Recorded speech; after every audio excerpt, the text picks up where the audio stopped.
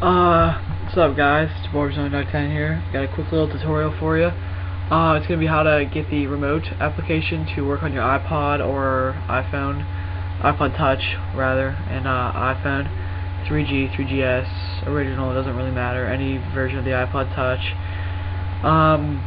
This will work on any software, version, sorry, or software, whatever you want to call it, iPhone OS. Now, some people have been having problems with like getting the actual application to pop up down here in your devices tab. If that's true, then I have the simple fix for it. It's not that hard, but what you're going to want to do if you don't even have this, you're going to want to download it from iTunes or the App Store on your iPod or iPhone, and it's free, so don't worry about that. And then you're going to want to install it on your iPod, open it, and then click Add Library. Now, if you have everything set right, then it would open up a little thing down here, then you just click in, put the 4-digit code in.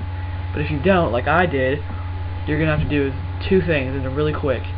One, you're going to want to go to Edit, right here in iTunes, and then going to go to Preferences, then the Sharing tab, and then you're going to want to click the check mark. Okay, just the check mark right here that says Shared by Library on my local network, and then make sure it says Share Entire Library, and then click OK. Now, if you can do that, then you're done. That's it. Then just try to open remote again on your iPod Touch or iPhone, and then put the 4-digit code in. You'll be able to control your iTunes from your iPod Touch or iPhone. But if that didn't work, if you have a little thing, you need to go back to Edit, and then Preferences, and you go back into Sharing. If it says like Bonjour was not active, okay, I have the simple fix for that. If you're on Windows, this is only for Windows, guys. I don't know how to do this on Mac. I'm sorry. Okay, if you're on Windows, right-click down here in the taskbar. Okay, go to Task Manager. Let Task Manager open. Then go to Services. Right here, the Services tab, and then make sure Bonjour service is running. And if it's not, just right-click on it and then click Start Service.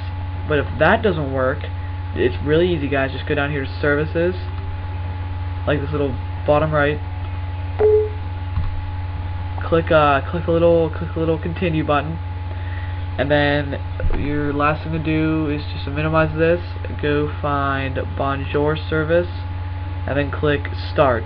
Because I already have it running, it'll say Stop, but you just want to click Start. It's gonna be right there. And then once you have it started, then you're going to want to exit out. Exit out of iTunes. I'll exit out of Task Manager. You're going to go back into iTunes. We'll let that open up real quick.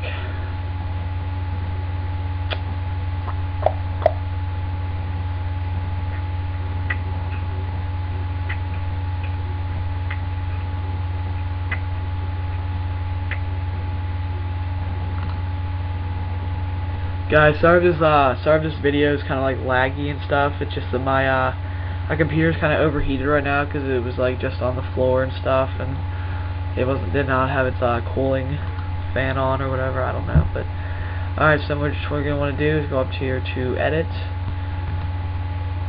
and then Preferences. Oh my god, my computer's being really slow, but that's okay because it's Vista and it's really good when it's not slow. Yeah. And you're going to want to go to Sharing.